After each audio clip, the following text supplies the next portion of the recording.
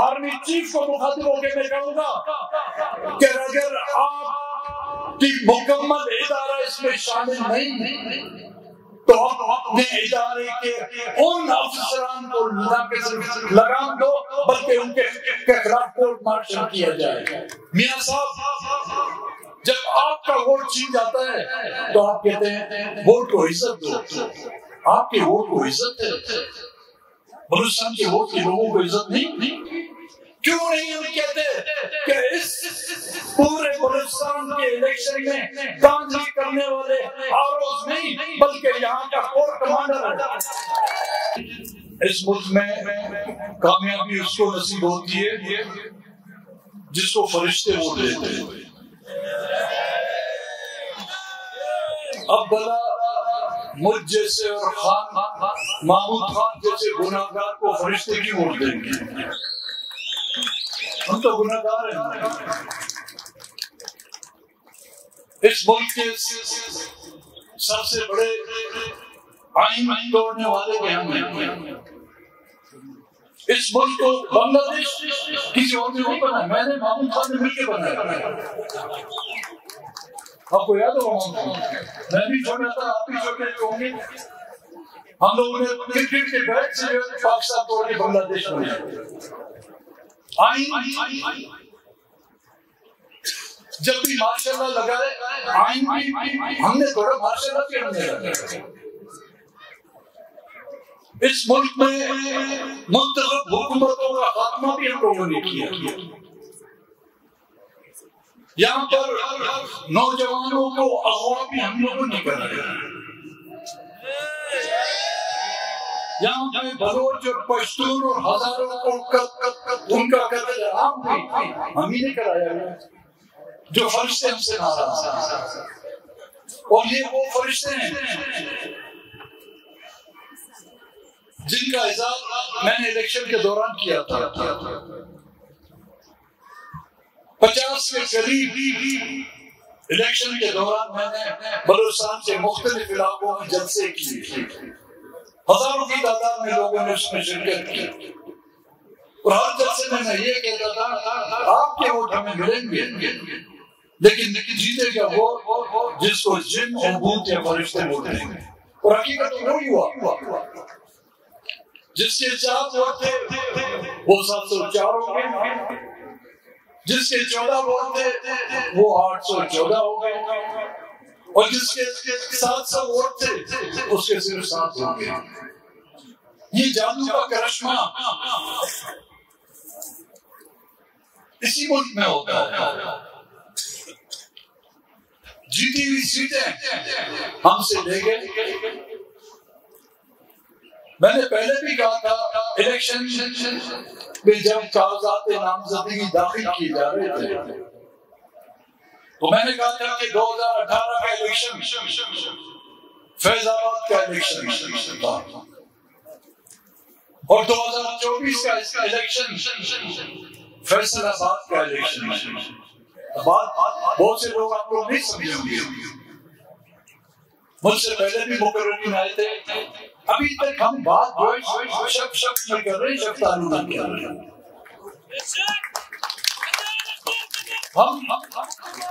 ہم لٹ گئے ہیں, ہم فریادیں کر رہے ہیں, ہم اپنا حساب کتاب رکھ رہے ہیں لیکن نکے دے ابا کا نام نہیں لے رہے. مولانا فضل الرحمان اس کو نکے دے ابا کہتے ہیں. اور ہم پورا کا پورا بوجھ جو ہے ان بدبخت آروز پر لگاتے ہیں. ان کی یہ مجھے چلو بھائی ایک آرو ہوتا کوئٹہ میں میرے خیال میں 4 ہر اسمبلی میں ایک آرو ہوگا. 9 صوبائی اسمبلی کے امیدوار ہیں, 9 آرو تو صوبائی کے ہوں گے, 3 قومی اسمبلی کے امیدوار ہیں, 3 آروز ان کے ہوں گے, ڈی آروز ہوں گے. یہ پورے بلوچستان میں تو ان کی تعداد سینکڑوں میں ہوگی. تو یہ تمام کے تمام آروز ایک پیج پر کیسے آ گیا؟ ان کو صراط المستقیم پر پہنچانے والے کون تھے؟ کیوں ان کا نام نہیں دے رہے؟ کیا ہم ابھی تک اس خوش فہمی میں مبتلا ہیں کہ نکے دے ابا دا نام لیا تو ہمیں آگے سیٹیں نہیں ملیں گی؟ کیوں نہیں ہم کہتے کہ اس پورے بلوچستان کے الیکشن میں دھاندلی کرنے والے آروز نہیں بلکہ یہاں کا کور کمانڈر ہے؟ کیوں ہم یہاں کے سیکٹر کمانڈر کا نام نہیں لیتے کہ یہاں کے الیکشن میں دھاندلی کرنے والا یہاں کا سیکٹر کمانڈر ہے جس کو ISI کا سیکٹر کمانڈر کہا جاتا ہے؟ کیوں ہم یہاں پر ISI کے اس حوالدار کا نام نہیں لیتے؟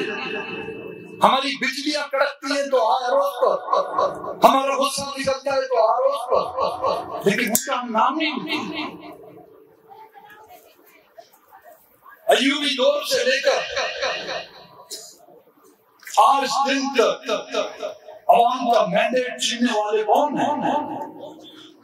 یہاں پہ مختلف سیاسی پارٹیاں بنائی گئی، بختوں ہمیں تو نہیں چھوڑا، محمد علی جناح کی مسلم لیگ پر کو نہیں بخشا، کتنی لیگیں بنی ہیں، قاسم لیگ، قیوم لیگ، فنکشنل لیگ، مسلم لیگ کیو، مسلم لیگ این، پیٹرائٹ بنی یہاں پر، MNA یہاں پر بنائی گئی، فنکشنل یہاں پہ بنائی گئی، وہ بھی آروز نے بنائی تھی، وہ اس کو بنانے والے کون تھے؟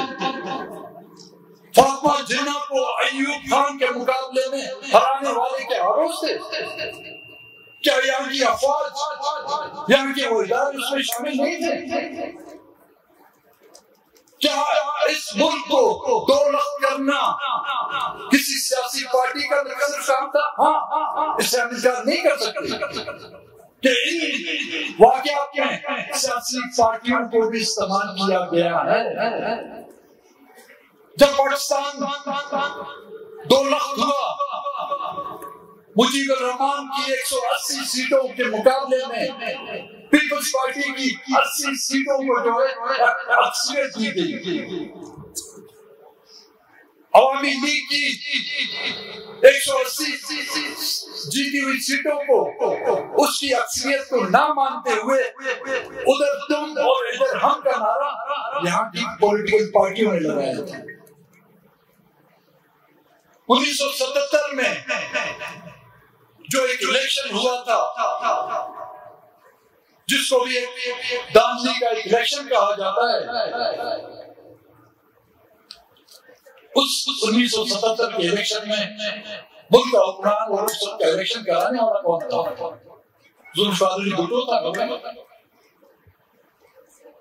یہاں پہ بزرگ لوگ بیٹھے ہوئے ہیں، انہوں نے جا کے ووٹ بھی دیا ہوگا۔ اس وقت بھٹو زندہ تھا، وہ الیکشن 2024 میں تو بھٹو کو زندہ کر رہے ہیں۔ 1977 کے جو الیکشن ہیں وہ ایک تاریخی پاکستان کی پارلیمانی سیاست میں ایک اور سیاہ دبا تھا، اور اس کے بعد کئی دبے لگ چکے ہیں، اور اس ملک کی جمہوریت کو رائے راست پر لانے کے بجائے یہاں کی سیاسی پارٹیوں نے بھی جمہوریت کی تابوت میں آخری تیر کھوپنے کی کوشش کی ہے۔ اور وہ پولیٹیکل پارٹیاں، میاں صاحب جب آپ کا ووٹ چھین جاتا ہے تو آپ کہتے ہیں ووٹ کو عزت دو، آپ کے ووٹ کو عزت ہے، بلوچستان کے ووٹ کے لوگوں کو عزت نہیں، آپ کے ووٹ کو عزت ہے۔ آپ کی قائم کردہ نگراں حکومت میں ہماری خواتین کو جو بے عزت کیا جاتا ہے اسلام آباد کی سڑکوں پر، ان کی کوئی عزت نہیں۔ آپ کے ووٹ کی اتنی عزت ہے، لیکن ہماری مسخ شدہ لاشوں کو کفن پہنانا بھی وہ عزت بھی ہمیں آپ نہیں دے سکتے۔ آپ کی ایک سیٹ چلی جائے تو آپ آرمی چیف سے لے کر DGISI تک فوج تک جو ہے وہ برا نہیں کہتے ہوئے نہیں تھکتے۔ ہمارے گھروں کے گھر مسمار کیے جاتے ہیں، ہماری عزتوں کو اسی شاہراہوں پر ہاتھوں پر پکڑ کر ان کو پولیس کی گاڑیوں میں گھسیٹ کر ڈالا جاتا ہے، ہماری کوئی عزت نہیں۔ کی خواتین کو چند گھنٹوں کے لیے پابند سلاست کیا جاتا ہے تو آپ زمین کو جو آسمان پر اٹھا لیتے ہیں. لیکن ہمارے خاندان کے خاندان اٹھا لیے جاتے ہیں. 20 سالوں سے ہمارے نوجوان غائب ہیں. جب ہم یہ فریاد لے کے آپ کے پاس آتے ہیں آپ ہمیں بھیجتے ہیں کہ جاؤ آرمی چیف سے ملیں, آپ ہمیں بھیجتے ہیں کہ جاؤ ڈی جی آرمی سے ملیں.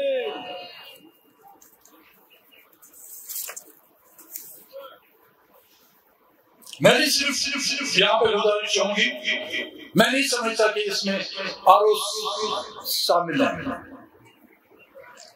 کوئی بھی شخص یا کوئی بھی قوت یا کوئی بھی ادارہ, چاہے وہ فوج کا ادارہ ہو, چاہے وہ بیوروکریسی ہو, چاہے وہ پولیٹیکل پارٹی ہو, چاہے وہ نگراں حکومت ہو, جن کے ہاتھوں سے آئینی معاملات میں مداخلت کی جاتی ہے, جن کے ہاتھوں سے سیاسی معاملات میں دخل اندازی کی جاتی ہے, جن کے ہاتھوں سے حکومت سازی میں مداخلت کی جاتی ہے, جن کے ہاتھوں سے الیکشن کے نتائج کو تبدیل کیا جاتا ہے, میں سمجھتا ہوں وہ آئین کے خلاف ورزی کے دائرے میں آتا ہے اور ان پر آئین کے آرٹیکل 6 کے تحت ان کو سزا ہونی چاہیے.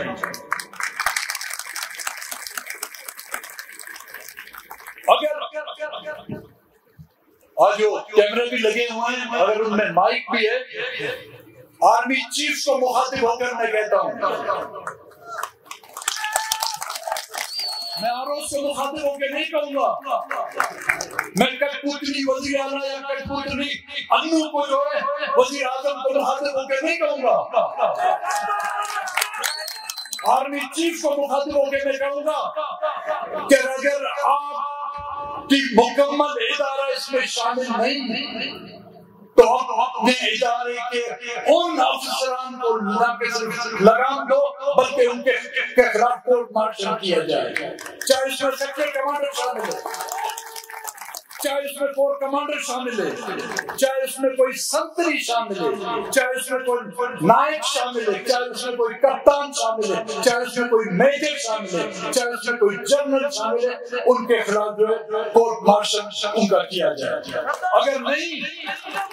اگر نہیں تو ہم یہ سمجھیں گے کہ یہ دور جمہوری دور نہیں, یہ مارشل لا کی ایک نئی قسم آپ نے ایجاد کی ہے.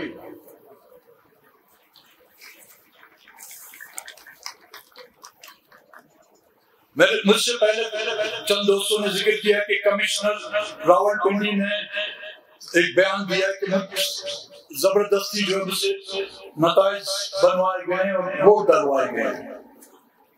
چلو بھائی, کسی نے تو اس ملک میں کروڑوں کی آبادی میں ہزاروں کی بیوروکریسی میں کسی ایک نے تو غیرت کا مظاہرہ کیا. ایک جماعت اسلامی کا کیا نام ہے, حافظ نہیں, جس کو سیٹ دے دی گئی تھی, اس نے کہا نہیں بابا یہ سیٹ میری نہیں, کسی اور کی چنا کے لائے, واپس لے جاؤ. لیکن ہم بلوچ اور پشتون جو اپنے آپ کو عوام کا نمائندہ بھی کہتے ہیں, اور حقیقت ہم یہ بات کہتے ہوئے نہیں کرتے کہ ہم سب سے زیادہ غیرت مند اور عزت مند قوم ہیں, لیکن اس غیرت کا مظاہرہ ایک کراچی کے اردو اسپیکنگ مہاجر نے کیا جس نے اپنی سیٹ واپس دے دی. یہاں سے کتنے چور جو سیٹ لے گئے اور سیٹ اٹھا کے جیب میں ڈال کے اور آرام سے وہ لوگ آرام سے بیٹھے. ہم نے الیکشن میں بھی فوری کی, تگدو کی, بھاگے دوڑے, ابھی تک ہم لوگ دوڑ رہے ہیں. وہ یاد والے آرام سے بیٹھے کیونکہ ان کے مامے کی سیٹ تھی نا,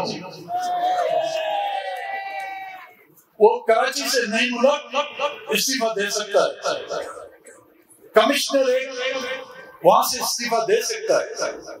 تو یہاں پر آروز جو بلوچ چاہے پشتون ہو خدا کے لیے کچھ تو غیرت کا مظاہرہ کرو تم یارو. اس سرزمین کا قرض تو کچھ چکاؤ. روز اول سے جو ہے نا تم اس سرزمین کے نام پہ تنخواہیں بھی لیتے ہو, الاؤنسز بھی لیتے ہو, رشوتیں بھی اس کے نام پہ لیتے ہو.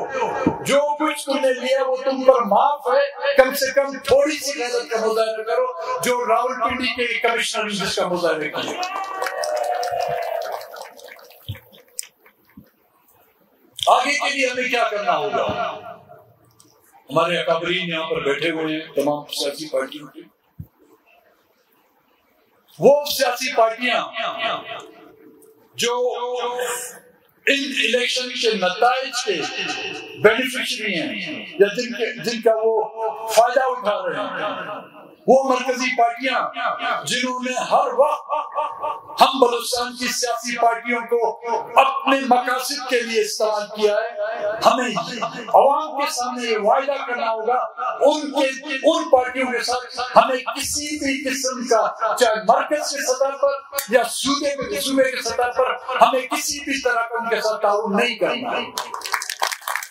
جو ہمارا مینڈیٹ چراتا ہے, جو ہمارے لوگوں کے ووٹ کو عزت نہیں دیتا, تو پھر ہمیں بھی یہ اپنے پہ پہنچتا کہ ہم ان کو جو عزت دیں.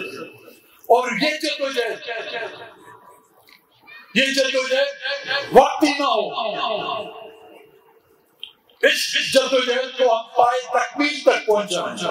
یہ نہ ہو کہ کل پھر نتائج آ جاتے ہیں, ایک نیا نتیجہ آ جاتا ہے کہ بی این پی کو کوئی 4 سیٹیں اور زیادہ ملیں اور میں آرام سے اسمبلی میں بیٹھوں. نہیں, یہ بھی ہمیں لوگوں کے ساتھ اس بات کا اقرار کرنا ہوگا اور وعدہ کرنا ہوگا کہ جب تک سیاسی معاملات میں اداروں کی مداخلت بند نہیں کی جاتی, جب تک کہ عوام کے مینڈیٹ کا احترام نہیں کیا جاتا, ہم کسی بھی الیکشن کے نتائج کو قبول نہیں کریں گے.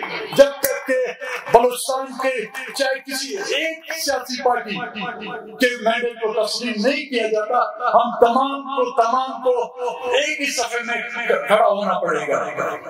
اور ان سیاسی میں ملوث پائے گئے افراد, ان کو جو ہے سزا دینے تک ہم جو ہے آرام سے اور چین سے نہیں بیٹھیں گے.